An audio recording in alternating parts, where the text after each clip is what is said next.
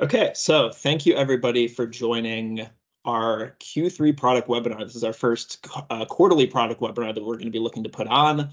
Here at Sift, we've been looking to find more ways to sort of better involve our customers, our prospects, and sort of anybody who's interested in our quarterly product updates, as well as involve you in our future roadmap decisions and ideation. So happy to have you all here today. I'm Ryan Bickham. I'm the VP of Product here at Sift. Been here for a long time, helped build the products initially, now dealing as an engineer, now dealing more on the product side, and just very excited to talk to all of our customers and everybody else. So thank you so much for joining. So just really quick, some housekeeping notes. We welcome all questions and answers. Please use the chat and the Q&A areas for that. And I'll be getting to those at the end, and we'll pull anybody else in from our marketing team. We're also here for any other questions on that regard.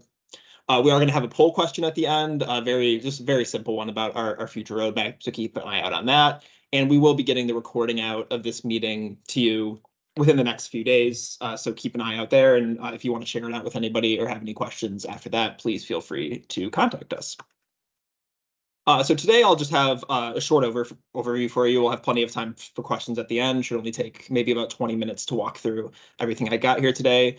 So we're going to go over what we've been up to so far this year. Sort of in the future, we'll be doing these quarterly, but just figured we'd go over just everything we've done in 2023 so far. We're going to talk about what's coming up next for Sift, so some of the things that we're currently working on and a sneak preview of what we're thinking about. And lastly, I'm going to let you all know how you can get more involved in our product ideation process. We've sort of recently done an internal revamp on how we collect user feedback and all of that. So I'm excited to tell you about those things.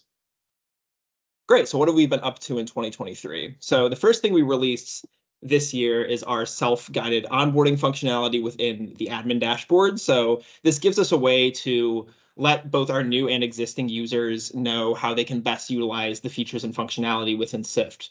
One thing that we'll often do with our platform, just because we want to make sure it remains to be very customizable to your organization, is when we release features, we'll often have them sort of off, like by default. So like if we've recently, for example, released Sift pages where you can create profile pages for things that are not people. We've released further data integrations, but we try not to like automatically opt people into those features. And one of the problems with that in the past is people have often just not seen what these things are. So we're hoping to use this self-guided onboarding experience for existing users to sort of let you know about what's new. And then obviously for our new customers, it'll just help you be efficient for launching Sift.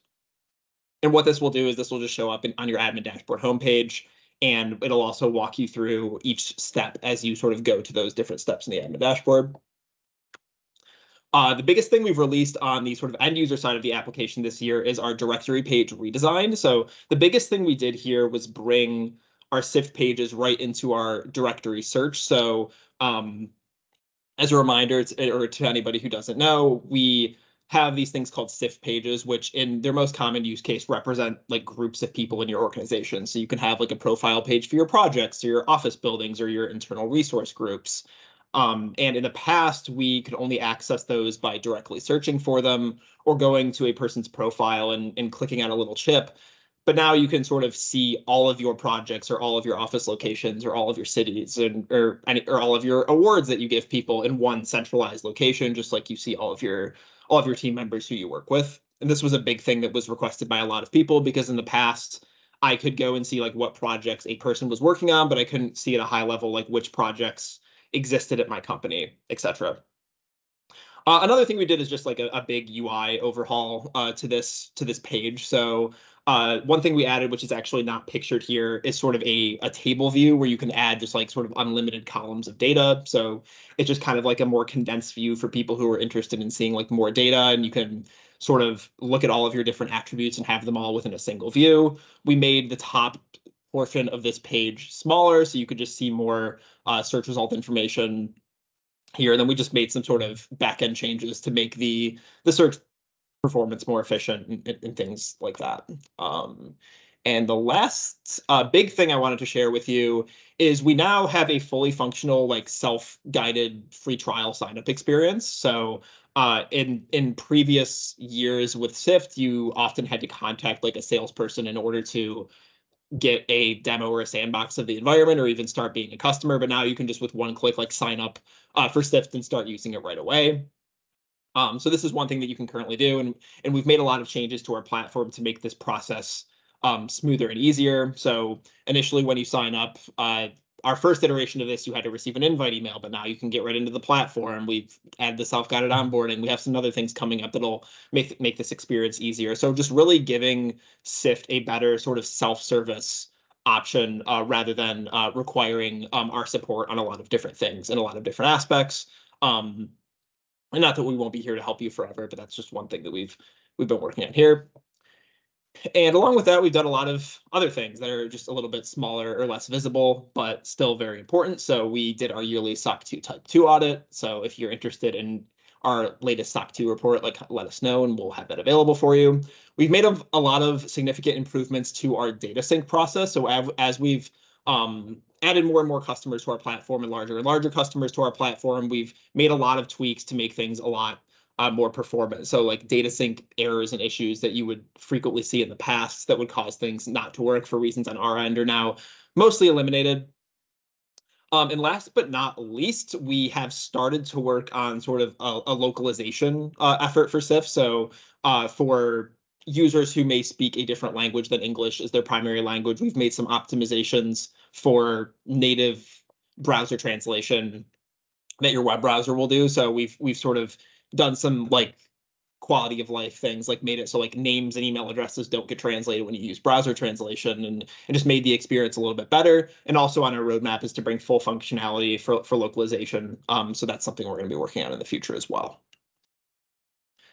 As far as what is coming next, the biggest thing that we're currently working on, which should be released in the next month or so here, is we're going to sort of improve our user experience for data sync, which a lot of people have found pretty confusing. So our mappings page, creating a new data source, like monitoring your past sync. So you see the screenshot at the bottom that shows like a summary of your last sync where it shows like how many people were added and updated. If you have an error, we're going to tell you why you have an error. And just making the experience a lot easier. The mappings experience, like right now you have to type all of your things manually inside of the mappings form, and we're going to automatically create some things for you and be a little bit smarter. So this should really help when setting up these data sync experiences, because we have noticed that this is really the biggest barrier that we have for setting up Sift. And this is our next sort of admin dashboard initiative that we're currently working towards. So I hope that's something that everybody is very excited about. We're working on some further Microsoft Teams app updates. So if your organization uses Microsoft Teams and you're a Sift customer and you're not currently utilizing the Teams app, I'd highly recommend it. So you can sort of fully utilize all of Sift within Microsoft Teams through a Microsoft Teams app. And there's a few different ways that you can use the app. One is there's kind of just like a fully embedded experience of Sift, so you can kind of use it exactly how you would use it normally. Secondly, you can kind of use the Microsoft Teams search bar right at the top of the interface to search for people in Sift. So we've kind of directly integrated to that.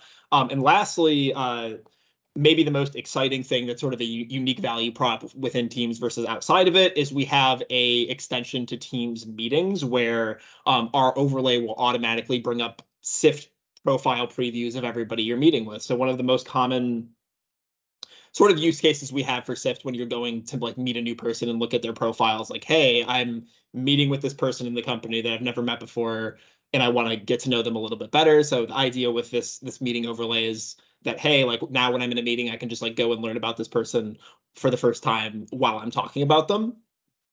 And this has been out for quite a while now. It released last year, but Microsoft has made some improvements this year that will allow this sort of meeting integration to be automatically added to all of your organization's meetings, where previously every new meeting you were in, you had to like click this like add app button at the top of the bar and like add the thing to your meeting manually.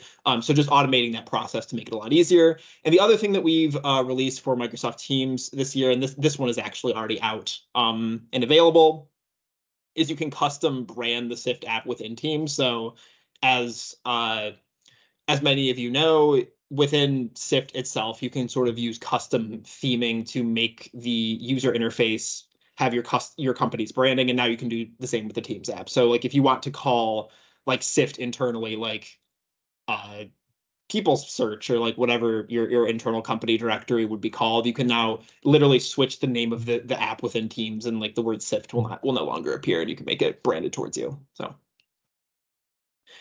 and a preview of something that's sort of in the ideation stage is we are looking to change our homepage. So right now, our homepage is kind of that big purple search bar that lets you initiate a search, and it provides like a really nice autocomplete to you. And while everybody likes this autocomplete for the most part, and it's very, very helpful, we feel like there could be a lot more sort of proactively engaging features that we could bring inside of Sift. So for example, like matching you to a mentor, or like giving you like company announcements, or having a daily fun fact. So like this is kind of just like during an ideation day for our company, we put this together. None of this is finalized, but this is something that we're going to be working towards. So just making Sift a little bit more real time and giving you like engaging content rather than you needing to like know who you're looking for.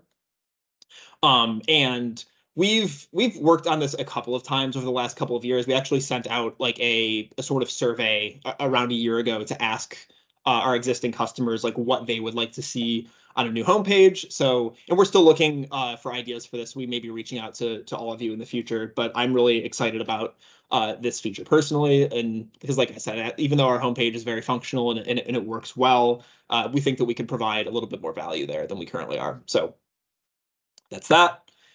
And those are sort of the things on the currently existing roadmap. But we're also working on new things. We're always looking for your feedback, and we have just sort of started looking at different ways to collect user feedback. And we have this feature request board that exists in Sift that you may have seen before. And again, we're kind of paying more attention to it now. So if you're a current Sift customer, if you go to the top right of your Sift application, there's a link in there that sort of links to feedback and requests, and that will link directly here. But you can also go directly to feedback.justsift.com and sort of submit your ideas for anything that you would like to see. Also follow us on social media. We're very active on LinkedIn. So if you're ever interested in product updates or anything else, please follow us there. And other than that, just always feel free to reach out to us at any given time. That feedback site is probably the best way to reach out from a product perspective, and we're always open to any ideas. But our design team is always looking for people to interview for future functionality and things like that. So please always feel free to give your feedback. And that is all that I had for my presentation. I got through that very, very quickly. I know I'm a fast talker, but hopefully this was all super valuable for you. And we do have one poll question that I believe we are going to ask in the chat right now. And this poll question is, what updates would you most like to see us focus on next? One would be sort of enhancements to the end user experience. So this is the part of Sift that all of your employees use. So the directory and org chart, new engagement features like the homepage, etc.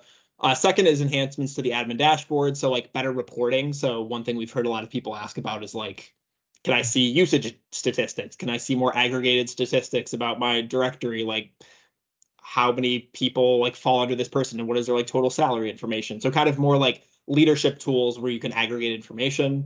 Or third, would you like to see more data integrations to more external sources of data and communication tools? So would you like to see us work on more Workday, more HR system integrations, skills integrations, communication tool integrations, things like that? And I know your answer might be all three of these things, but if you had to pick one, what would you say?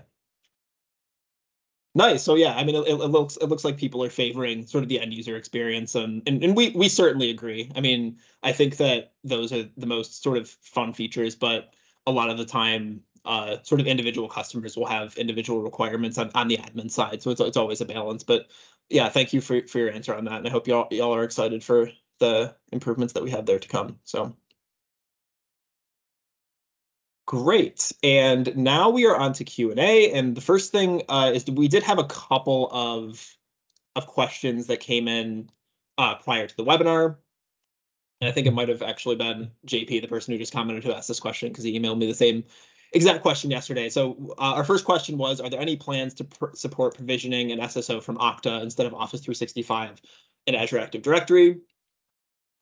The answer to this is yes. So We do have a couple of integrations that exist that are not available self-service in the admin dashboard, just because they're currently a little bit more complex the way we have them set up, and Okta is one of those. So we do currently support Okta provisioning. That's something we're still working towards a little bit. And then we also, in addition to that, support provisioning directly from UKG as an HR system integration. And I haven't. With the new data sync improvements project, the self-service LDAP integration is going away in the admin dashboard, but we can still set that up for you manually as well. But yes, we do currently directly integrate to Okta for both provisioning and single sign-on. With the single sign-on, you can sort of use it the way that it is right now, just because you could use SAML through Okta. But with the user provisioning, we do support that as well. You just have to reach out to your customer success manager.